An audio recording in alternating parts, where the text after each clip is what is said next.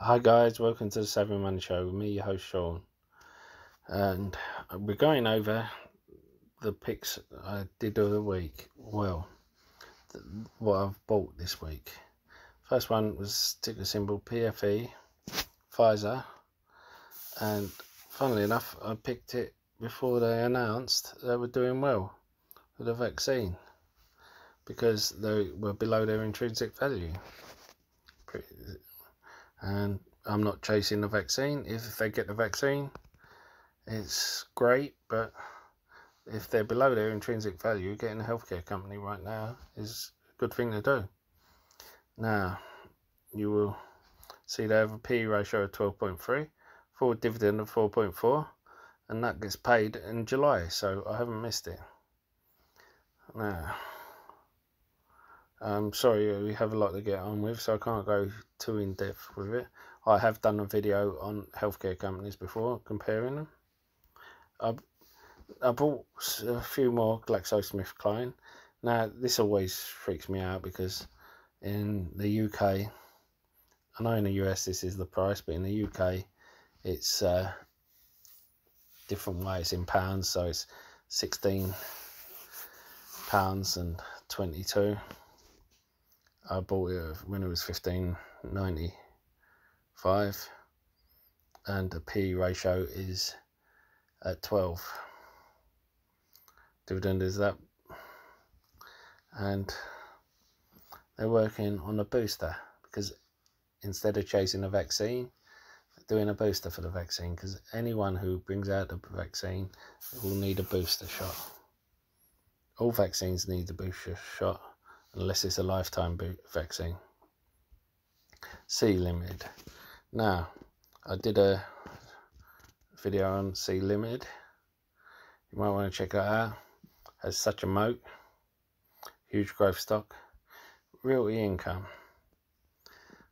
This was a funny one. It went up, and you see there, it went up and then come down. Only $1 a share.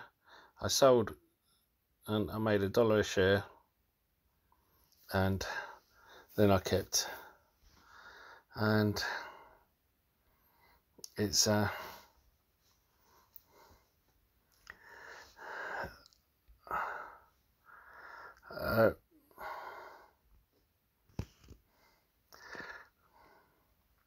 it was before 29th of June, so I still get the dividend. So I managed to get in before the dividend day, so I made $1 a share. So I bought some more realty income. We all know it's a monthly dividend payout and people love it because it's one of the best ones. But if you look into it, one of the second best, and the reason why it's not classed as the best is purely because it hasn't been around as long.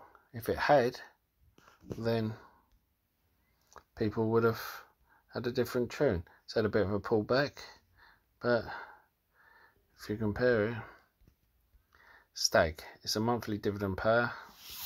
It's just paid, and it's a 4.82%, and it's industrial spaces. It's like all the things that, all the spaces that Amazon and all the warehouses, like if you check them out and all the customers are, I think they're probably a bit more secure than realty income. Anyway,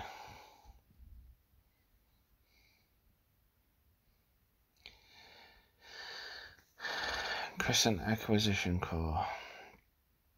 Now, this is one that I haven't picked up yet. I've been looking into, and you may have seen my video on it. It's more one I'm looking at. I'm wondering if anyone out there is interested in picking it up, because they are merging with Mark Wahlberg's gym chain F45, and I'm wondering who wants to buy into a gym nowadays. You've got Mirror, Peloton, Mirror owned by Lululemon, and even after the lockdown's all over and people go back to work, I think people will still do it. Will be so used to exercising from home and saving the time going to the gym, just like they're saving the time from working at home. They will think, I might as well do it at home. Be cheaper, and I'll save time. Still, you never know. And if you haven't subscribed already, don't forget to hit the subscribe button. Become part of the Savvy Money Show family. Learn to be savvy with your money. And don't forget to hit the like button. Comment in the box below, even if you disagree. I actually invite people who disagree. Any feedback you have, please let me know. That's the only way I'll get better.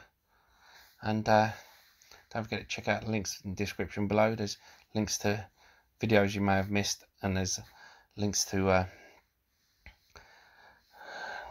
free trading platforms where you get a free share for signing up.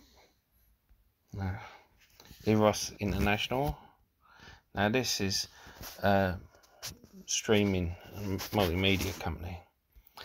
You look at this, they have all these signed deals with different companies, and apparently they've got another major deal in the works. And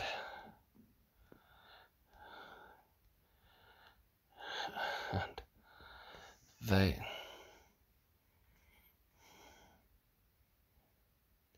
are supposed to be having a merger, apparently, with STX. Now, if you don't know who STX is, you will have watched STX shows or movies without even realising it. Go and have a look at their show context.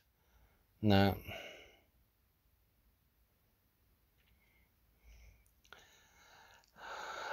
I just think it's a good one. Netfin is one I want to buy, but it's not on 212. It's not on stake or free trade.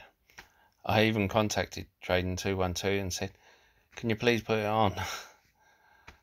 But they didn't. They said, we'll take your feedback. If enough people request it, they'll put it on. Now,